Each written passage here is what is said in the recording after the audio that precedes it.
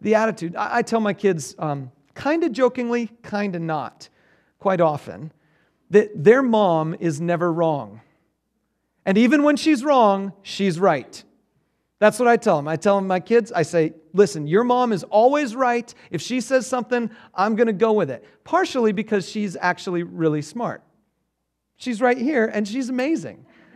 She's really smart. She's like got a double major. She's like one of these computer programming people who knows everything. And when it comes to kids, she's way better than I am. And so I just tell my kids all the time, whatever your mom says, she's right. And if you ever prove to me she's wrong, I'm still thinking she's right. Now, they know I'm kind of joking because every now and then Jen makes a minor mistake. I mean, we disagree sometimes. So, of course, one of us has to be wrong, right? Usually it's not her. But so we have this relationship in our family where the kids know I'm not telling them the entire story, but it's the real story as much as is possible, okay? Because we are their source for wisdom, and I want them to know that. Now, check this verse out. In Proverbs 13:1, it says this, "A wise son heeds his father's instruction, but a mocker does not listen to rebuke." So, of course, we can look at this verse and skim over it and say, well, if I had wise kids, they would pay attention to my instruction. Which, of course, leads me to the question, do you have wise kids? Are they paying attention to your instruction? If they're not paying attention, then something of the wisdom is missing that we need to get. So that's one of the reasons why we're going through Proverbs here, to try to get some of this wisdom out. But there's one other thing I want to say before we move on to the rest of this, and it's that some of you have had fathers who gave bad instruction. And in many cases, in most cases, we've had some bad instruction from some of our parents. And I'm not saying that you have to pay attention to everything that they say in the terms of doing it. But that verse says, a wise son heeds, which means listens to, understands, desires to learn, then, depending on the age of the kid and the maturity of the kid, processes and lives by. Do you understand? A wise son heeds his father's instruction.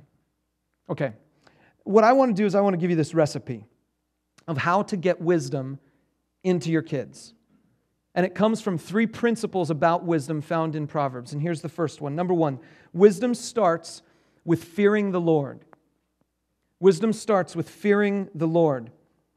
All these verses will be on the screen, but if you want to mark them up on your note sheet there, that would probably be pretty good. Proverbs 9:10 says this, "The fear of the Lord is the beginning of wisdom, and knowledge of the Holy One is understanding." The fear of the Lord is the beginning. Underline the word beginning. This is where it starts. If you want wisdom in your kids, at some point, before they can get any wisdom, they have to get this awareness that God is supreme over them. That they have life in relationship to their heavenly Father.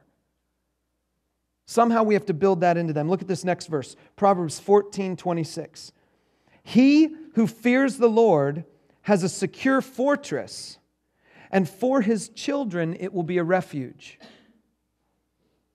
Check that out. He who fears the Lord has a secure fortress, and for his children it will be a refuge. The picture there is now, it's not about getting my kids to fear the Lord. I need to fear the Lord. Because in order for me to give my kids the kind of fortress in which they can grow up safely, in which they can discover what God's will for them is, I need to fear the Lord.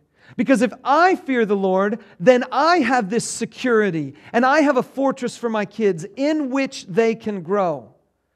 You see, it's not about getting my kids to follow God. It's about me following God. One more verse here. Look at this. Proverbs 27. It says, "The righteous man leads a blameless life. Blessed are his children after him." As your life walks with God, your kids are blessed. Now see, here's the thing. I'm convinced of this fact. In order to raise kids who honor the Lord, you have to honor the Lord. In order to raise kids who fear the Lord, you have to fear the Lord. In order to raise kids who obey the Word, you have to obey the Word. See, you can't tell a kid how to love by telling him to love. You can't say to a kid, no kid ever learns not to smoke by the parents saying, don't smoke. No kid ever learns not to damage their body by the parents saying, by the way, don't damage your body. No kid ever learns to be healthy by the parents saying, be healthy. It's always that the kid does what the kid sees. You follow me on that? So if, I get this conversation from people quite often. Someone will call me up and they'll be like, do you guys have a kids program? I really want to get my kids in church. I really want my kids to grow up to know God. And I'm asking them the question, how is that possible? They will tell me they've got some 13 or 14-year-old kid, or sometimes even an 18-year-old kid who's really off the deep end. He's made some huge mistakes in his life. He's gone downhill. He's in trouble with the law. He's been to the courts. He's almost going to jail. And the parent is like, oh my goodness, I need to do something to rescue my kid. And so they call me up and say, do you have a youth program? As if that's going to rescue their kids. And sometimes a youth program can rescue kids. But the thing is that kid is only doing what he saw in his parents all the time. They had a moderately careless view about God, and so therefore does the child. If you've got young kids, this is your time. Not to train them, but to be it. Does that make sense? Because kids do what kids see. So that's the first one. The fear of the Lord is where wisdom starts. Flip the page over and let's go on to number 2. The second one is that wisdom develops through discipline. Wisdom develops through discipline. There's some good verses here, okay? There's some really good verses here I'm going to share with you here. So let's look at the first one, Proverbs 29:15. The rod of correction imparts wisdom. Did you know that wisdom travels from butt to brain? Just travels right in there. Okay, so my parents put a lot of wisdom into me that way. The way to a child's head is through his butt. So my parents actually followed this. We actually had a PVC rod that my parents used because my dad was a pastor. He was being biblical. No, seriously. They used that because we'd broken all the spoons in the house on our rear ends and the belts were just too floppy and difficult. But my parents had a rule, okay? Yes, they spanked us, but they had a very, very clear rule, okay? It goes like this. When some kid does something wrong, whether it's me or my sister, 3 swats and a hug. That's the way it always went. In fact, with my dad and me, I don't know what it was like with my sister, but with my dad, he often, instead of having me like bend over the bed and him whacking me or something like that, he often brought me into him and hugged me as he whacked, and the angles there are just difficult. So I'm sure he hit himself a few times. That's why he says, this hurts me more than it does you. But no, seriously, so I would be hugging my dad, and he'd give me 3 whacks, and that was it. Now, they hurt. Don't get me wrong. I cried. Don't get me wrong. The last time when it happened, I held it all in, but then I was 16, so I could. And I'm not even joking about that. That's serious. I don't even remember what I did, but it must have been bad. So, but here's the deal. It says, a rod of correction imparts wisdom, but a child left to himself disgraces his mother. Next week is Mother's Day. Now, in my family, we don't spank our kids. Partially, it's because my kids are perfect little angels, but partially, it's because I think Jen and I are from families that have different parenting and discipline styles. And so it was easier for us to adopt her family's parenting style with regard to discipline than it was mine. But when my kids were really, really little and they reached for something, I would flick the back of Charlie's hand and be like, no, you don't touch that. Just a little flick, just to give a little bit of pain there. And so I'm not saying you have to spank. The key there is correction. And we'll get to discipline in just a little bit, what that really means. But look at this next verse. Proverbs 13:24, he who spares the rod hates his son, but he who loves him is careful to discipline him. If you don't discipline your kids, you hate them. Next one, Proverbs 19:18. Discipline your son, for in that there is hope. Do not be a willing party to his death. A lot of us fear discipline because we feel like we're hurting the kid. We're restricting the kid. We're taking away some of that kid's life. If we ground them, they can't have the fun. They might whine. They might fuss. We feel like we're taking something away. But here, this passage says, if you don't discipline, you are a party to their death. If they go do something stupid, if they go get themselves into a crazy accident because they were messing around with the wrong kind of crowd and they end up dying, you're a part of that because you didn't guide them appropriately. How to raise kids without killing them? It's not getting all uptight. It's not saying, oh my goodness, I need to find some way to discipline this kid because he's just driving me nuts. It's instead having a pattern of discipline that leads to a place where you don't get to that place where you're doing something you haven't previously decided to do. We'll cover that in just a couple minutes. We're getting there, okay? Proverbs 23:13. Do not withhold discipline from a child. If you punish him with the rod, he will not die. I just like that line. If you punish your kid, it's not going to kill him.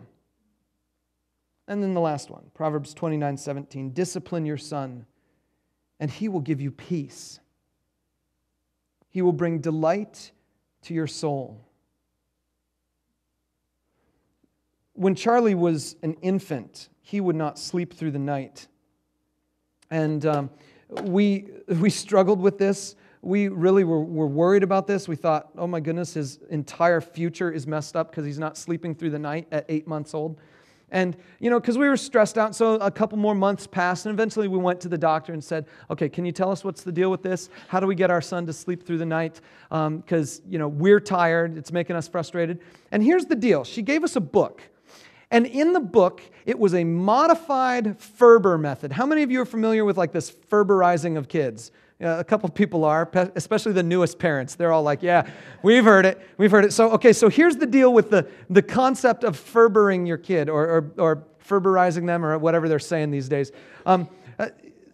It's the guy who would put kids in bed and let them cry, okay, because crying doesn't hurt them. Well, we read this book, and the book has this really strict method. So this is free parenting advice for any of you who have newborns or something like that.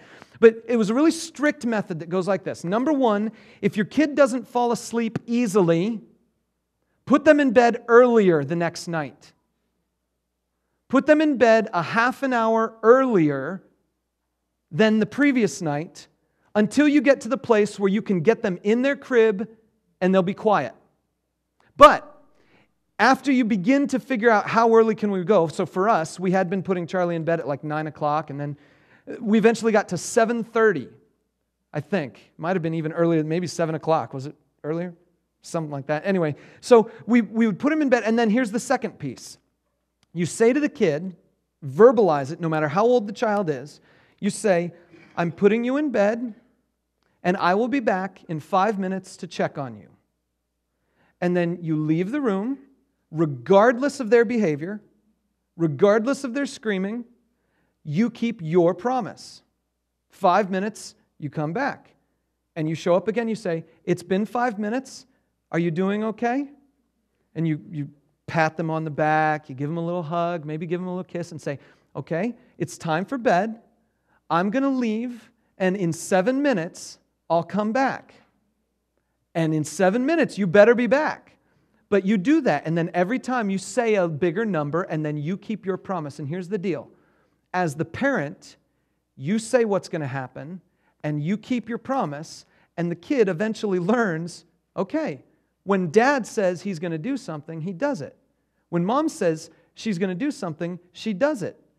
Therefore, even though they're only 9 months old, whatever, therefore, they begin to trust you.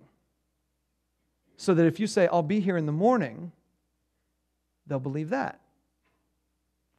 Worked like magic on Charlie. I don't think it worked as well with Katie, but it worked like magic with one of our children. But here's the principle that I'm trying to get at. The principle is that proper discipline